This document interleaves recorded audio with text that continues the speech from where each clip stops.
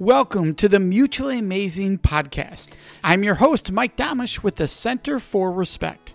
The episode you're about to listen to was recorded when this show used to be called the Respect Podcast, so you might hear that mentioned during this episode. Well, let's get to the show.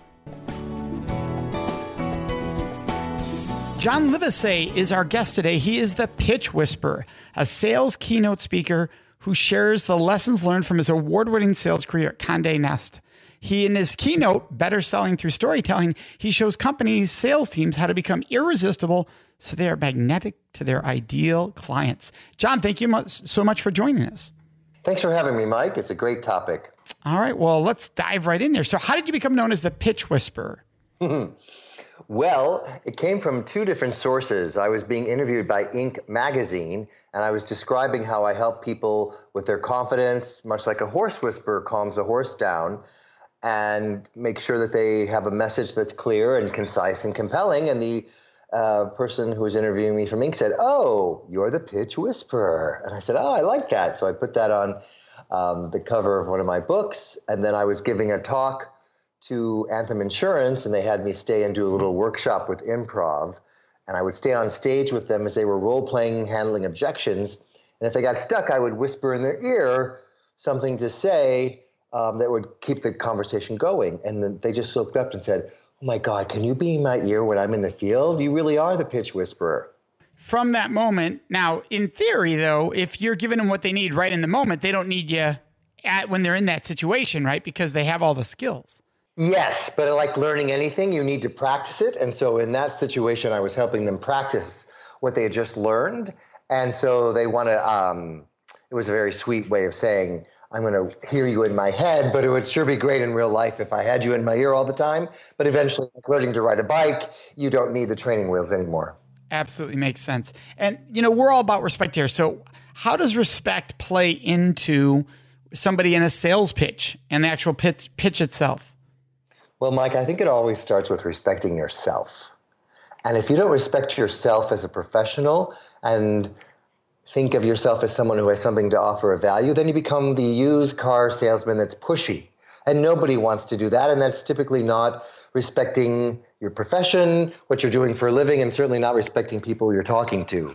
However, the new way of selling is to think of yourself as a storyteller, and you tell stories that pull people in, and people feel respected because there's no pushing going on. So what would be a good example? Can you give us an example of something, let's say you could sell or someone would sell, where you'd bring the story in? Sure. I was just helping an architecture firm who has to pitch to get selected to redesign an airport or redesign a law firm, and they go up typically against two other firms. And they're given an hour to come in and talk about what their designs are and what it would be like to work with them. So the old way that they would do it would just be, here's who we are, here's what the designs look like, any questions? There was no story there. It was very, do you like our designs or not? And I would work with them during that 1 hour that they had to say, when I was 11 years old, I played with Legos, and that's what inspired me to become an architect. And now I have a son that's 11, I still play with Legos, and I bring that same passion to this job today. And now here's Sue on our team. Before working here, she worked at the Israeli army. And Sue says, I bring that same discipline and focus from being in the Israeli army to making sure your project's going to come on time and under budget. So now they have a story connected to each person that makes them memorable and makes them feel connected to them. And that's how they won that account. And so people can also do this, for instance, like in a job interview. So can you give some examples of how to utilize that in a job interview?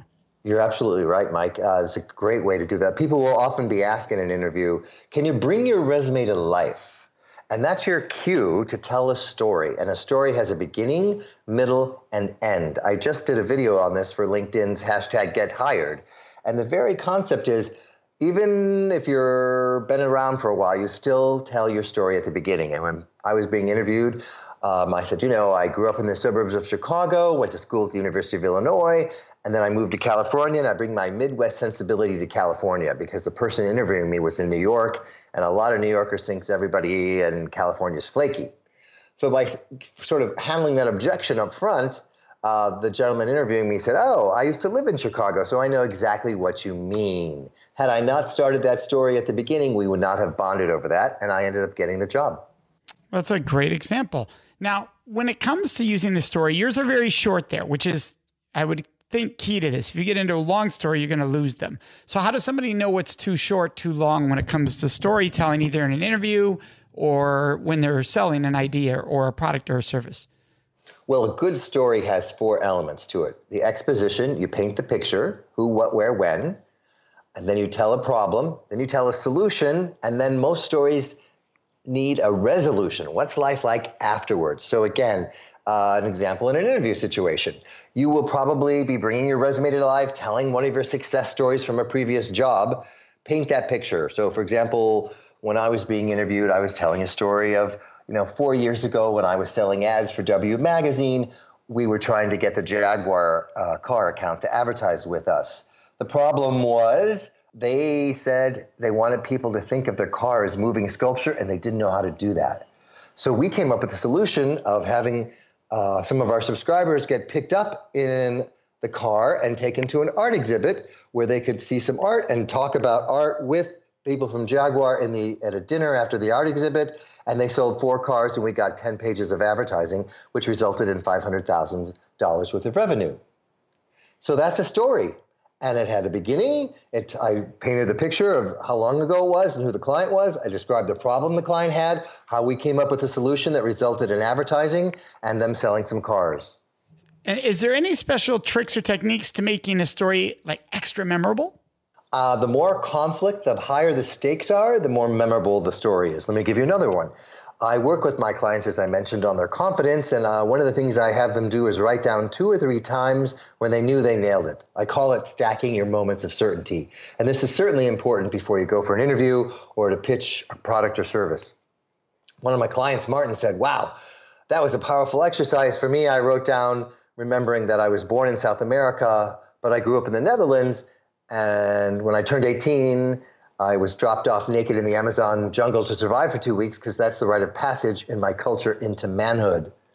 I said, "Oh, that gives me chills, Martin. Let's work on that story." So then I said, "What lessons did you learn in the Amazon jungle?" He said, "Well, I learned how to focus and pivot and persevere." I said, "Great. And you're going to take those lessons from the Amazon jungle into the concrete jungle of being an entrepreneur." And when he had that all practiced and honed, he got his startup funded because the investor said, "We're going to put our money on the guy that survived the Amazon jungle." Now, when he was practicing with me, sometimes he would forget to say, "It's a rite of passage in my culture to do this." I said, "If you don't say that as part of the exposition, it's going to sound like child abuse." So there's an example of paint the picture strong enough that people see themselves in the story and they're riveted to see how it all turns out. Well, that makes total sense. Is there other areas where storytelling can be used besides selling? And people think, somebody's listening thinking, all right, well, I work in a job, so I'm not interviewing and I'm not in sales. How can story come into my life? First, I would say almost everyone today is asked to sell something. If it's your idea, you have to sell yourself to get promoted. You have to, so we're all selling on some level, even if our job title is not sales. But another example of storytelling helping people, I was interviewed on Talk of the Town in Nashville, and they said, a lot of people who watch daytime TV are parents, stay-at-home moms. Do you have any tips for them? And I said, yes. So many of my friends say, especially teenagers or young teenagers, preteens, they'll come home from school. The parent will say, "Hey, Billy, hi, Sue. How was your day?" And they get these one-word answers, Mike. "Fine, good." So I said, if you reframe it and say, "Tell me a story about the best part of your day," then your child has to say, what was the best part of my day? And they start to learn some storytelling techniques, and you start to pull out some information from them because they're telling you a story. And you can just say, "Max was running fast at school today. How fast was he running?" Get them to, flesh out the details. Now, that makes sense. Now, I can imagine some people listening going, all right, that's just not in my talent skill set that I'm born with. It's not how I'm wired. So can anyone learn to be a good storyteller? They can. We all have stories inside of us, and it's just a matter of, like anything else, realizing how important stories are in order to have people remember you and engage with you. And so just learning those 4 basic steps to a story and start looking at movies that you see and say, oh, like here's an example. One of the genres of storytelling is rebirth.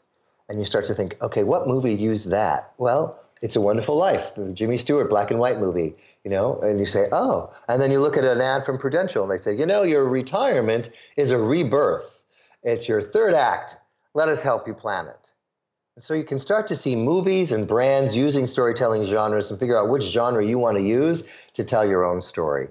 You also help people with, as you've discussed earlier, with that confidence, but it doesn't just have to be sales. You also help with resilience, which has a lot connected to it. And you came to that from your own experiences. For instance, you were laid off after 15 years with the company. So how did that change you? What's the story around that and how that took you to resilience? Well, the story is that I realized when that moment was happening back in 2008, and when I had a couple of friends come and help me clean up my office because he had to be out in 24 hours, that I didn't panic and I stayed calm. And that's a lesson I learned from being a lifeguard. And so I said to my boss at the time, would you like me to give you a turnover report so you know where these clients' ads are supposed to be running and what issue and what page? Well, that'd be great, but everyone else who's being laid off in the outside office is so mad they're just storming out. And I said, I'm not going to do that. And little did I know, Mike, that respect that I showed for my clients and even my boss would turn out to benefit me later. So as I was closing the door, saying goodbye to my job, I felt sad and scared and a little, disappointed that was over. And I realized that I lost my job, but not my identity. And so I thought, okay, I've got to reinvent myself, much like some actors that were in silent movies had to learn talkies. And in my case, it was going from just selling print to learning how to sell digital ads. And so that's, I think, the big takeaway for people is to look at, stay in the learning zone, get out of your comfort zone and realize things are changing for all of us. We're all being disrupted. Even if you don't lose your job's being disrupted. So that mindset of lessons I learned how to sell digital ads. That was part of the interview process I was describing earlier. And then ironically, I got hired back by Condé Nast 2 years later because I left on such a good note. And I ended up winning Salesperson of the Year for Condé Nast, not just for the magazine, but for the entire company against 400 other salespeople around the world.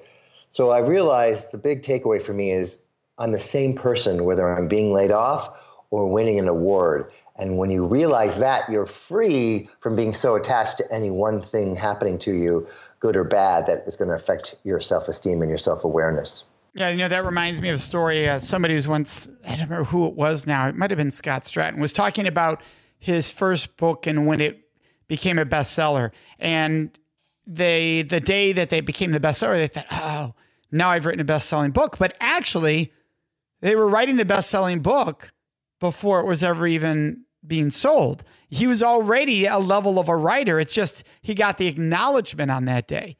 But he had written it that well a year before. And we forget that whether I've been fired or whether I'm working in my dream job, I have all the same skill sets in both spots. It's just where I am. So what is the secret to resilience then? I would say the secret to resilience is remembering who you are, that you're bigger than any one thing happening to you. And also the other secret is how fast do you bounce back after you've been knocked down. Susie Orman talks about this in real estate, that the key difference between those top 1% performers and everyone else struggling to make ends meet is the top 1% get a no or a deal falls through. They just, okay, on to the next. And the other people say they are doing it, but they don't. Their attitude for the next 2 weeks or longer is kind of still moping around and upset about that. When I gave my TEDx talk, Be the Lifeguard of Your Own Life, one of the other speakers is Bonnie St. John. And she had lost the lower part of her left leg at 12 years old and went on to learn how to downhill ski with a prosthetic ski leg at the Paralympic medals. And she said, when they ski, they have to go down 2 mountains. And you get measured the compilation of both, whoever has the best time for both downhill races. And the first one, she was first place. And then the second mountain was icier and everybody was falling and you knew you were going to fall. And sure enough, she fell. And then she got back up as fast as she could and finished the race. And they said, oh, you came in second overall. because while she was the fastest one to go downhill, she was not the fastest one to get back up. So that's the secret to resilience, is how fast can you get back up? That's a great story. Now, you've met Michael Phelps, and I come from a swim family. So there's a lesson you learned from Michael Phelps. Curious what that is. Yes. Well, the lesson, I think, starts with how did I even get to meet him? I also was a lifeguard and swam competitively. So that was a big dream to get to meet someone like that. And one of the clients I was calling on was Speedo swimwear, and they were coming up with the line of sportswear. And they were probably going to run it in a fitness magazine. And I went to them as a representative of fashion magazine. And I said, what if we treated your sportswear like it was high fashion, and we had a fashion show around a swimming pool at a hotel, and the models could go around the pool, and you could invite Michael Phelps, since he's on your payroll, as a spokesperson, and we could get all kinds of publicity that wouldn't normally happen. And they liked that idea and gave me some advertising that wasn't expected normally. And then I got to meet Michael Phelps. So I went up to him and I said, Michael, everyone says you're such a great swimmer because you're tall and you have this huge lung capacity and your feet are like fins, but I'm guessing there might be something else. And he said, you know what, John? Years ago, my coach said to me, Michael, are you willing to work out on Sundays? And I said, yes, coach. He goes, great. We just got 52 more workouts a year than your competition. So the takeaway for everyone is, what are you willing to do that your competition is not? Yeah, I love that. That's a great takeaway. Yeah, he's known for his work ethic, and that's what a lot of people don't realize. Even at a young age, he was willing to work that out. So in resilience, in storytelling, you have to face conflict in life. So how do you help people get out of their comfort zone? Well, I think the best way to get out of your comfort zone is to first realize you're in it and the dangers of staying in it. For example, Blockbuster was in their comfort zone. And Blockbuster said, we're just going to keep renting out videos. And meanwhile, Netflix is like, we're sending out discs. That's different. But what if we got into this whole new streaming business? And so one stayed in the comfort zone and went away, and one thrived. So I think that's the aha moment for everyone, whether you're working for yourself or working for a company, is to realize the dangers of staying in the comfort zone and always be learning and stay curious as to what's coming up. Like the Wayne Gretzky quote, I anticipate where the puck's going. Don't just stay focused in the weeds. So how does somebody do that? That's one of those people go, well, that sounds good, getting in my comfort zone, but how do I actually get past those barriers that keep me in my comfort zone? Well, I think you need to look at your own specific industry. If you're someone who's saying, here we are in print. Print advertising has been going on for decades. And there's this new thing called the internet coming out. Maybe we should look into getting into that as well and having a website for our brands. I mean, it's hard to imagine back then, but that was a decision people had to make.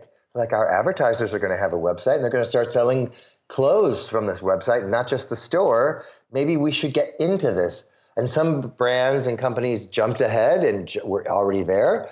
And some waited until their clients and advertisers were already saying, we're taking some of our print budget and putting it into digital. And some people were saying, we don't have a website yet for you to advertise on. And other people said, great, we have a website and we have this many visitors on it already.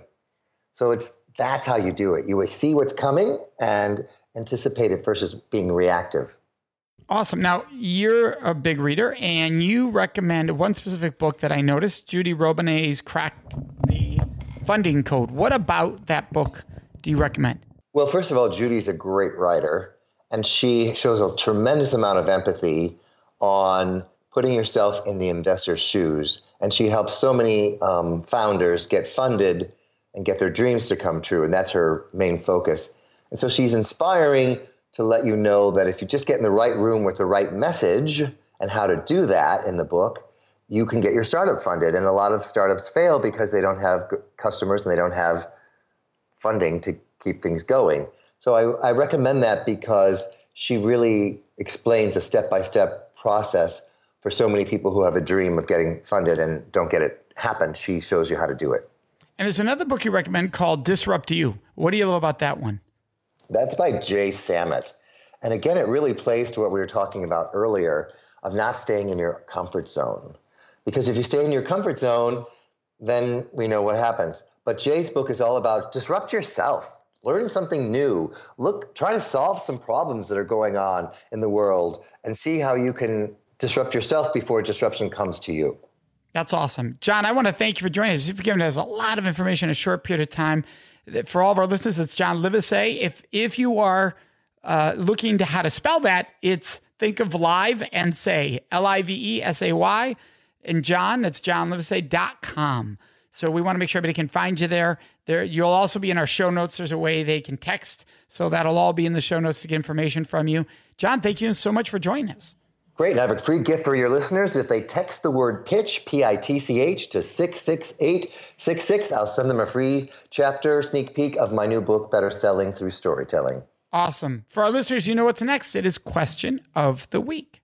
Today's question is, Mike, how does innovation and having a foundation of respect go hand in hand with an organization? How do they work together? Like, most people don't think, oh, if we have a foundation of respect here, our company will be more innovative. But actually, it absolutely will. Because here's the concept of having a foundation of respect. You respect all voices, all backgrounds, all ways of thinking as possibilities that further deepen your company's knowledge base, problem solving, creativity. So when you really create a foundation of respect, more people will feel safer being able to share their ideas, their problem-solving thoughts without fear of judgment or ridicule or humiliation. They're more likely to come forward without an overly competitive, somebody did it better or I'm doing it better. No, when you have a foundation of respect, it is with support, it's with gratitude that ideas are brought forward. So many more are brought forward. Therefore, you create greater services and products and solutions because you have more voices contributing. You also look for more diversity in who makes up your organization because you want that diverse voice. You want that diverse thought and ideas and problem solving. So you bring more of that into you. You seek that out versus going, hey, we're all alike in the room, so how do we think in a way that's diverse?